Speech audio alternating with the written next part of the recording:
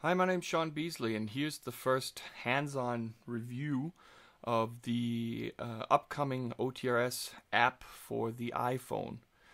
When you first start the program, this is the screen that you'll be presented with, and this allows you to create multiple connections. For example, if you have a test portal, then a live portal, and maybe you're working with two companies as an external resource, and you want to connect to multiple portals. So when I go here into my account, then I'll see the name of the account that I'm connected to up at the top, and I'll be presented with these options: queue view, status view, escalation view, watch tickets, log tickets, and responsible. Here I can then start to look for tickets. For example, in the IT second level infrastructure, I have the chance to change views from medium to large, exposing more information. They've added a little information button here to tell you what you're actually seeing. So here you're seeing the title, ticket number, from, to, subject, age, status, queue, owner, and customer.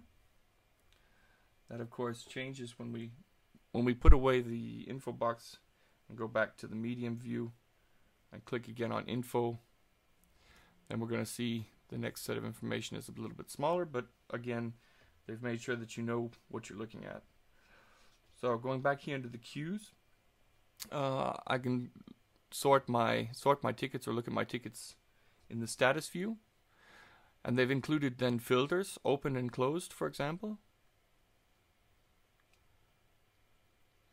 And then here I can look at an escalation view. I can see what's going to escalate next week.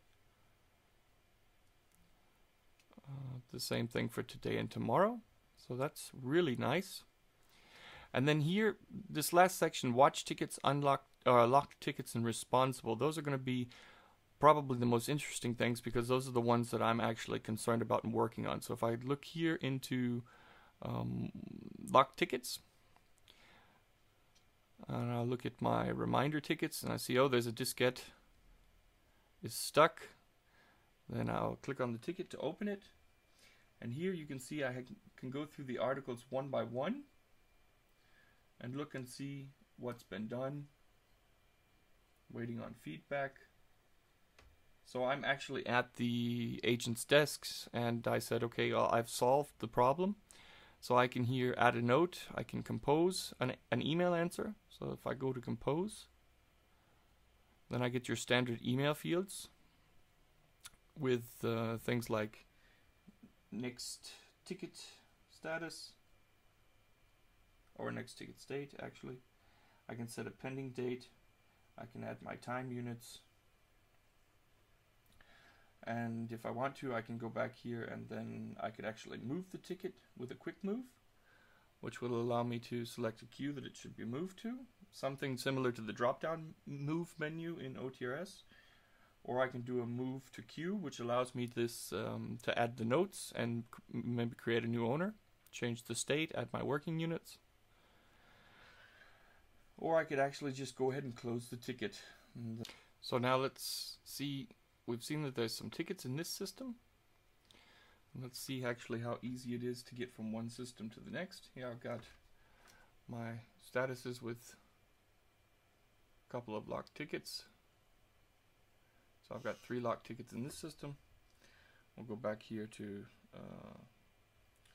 our test portal, and now you can see here I've got definitely more here. I've even got watch tickets and responsible tickets, and so then it's really easy just to switch from one system to the other.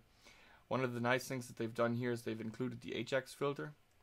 So if I actually start searching for a customer here, then I'm going to start seeing customers appear. Yeah, that's it for the iPhone demo right now. I hope you guys have enjoyed it, and I've enjoyed doing it. And as new things come out, as the application progresses, then I'll be doing more tutorials, or more, not tutorials, more reviews about the iPhone app for OTRS. And we think it's going to be a lot of fun, and we hope that you guys enjoy it. And we'll be looking forward to more features and more functionality, and an iPad version in the iPad format very soon. As you can see, by the way, this is running on iPhone iPhone version 4. You can see through the folders and things like that. Okay, have a nice day.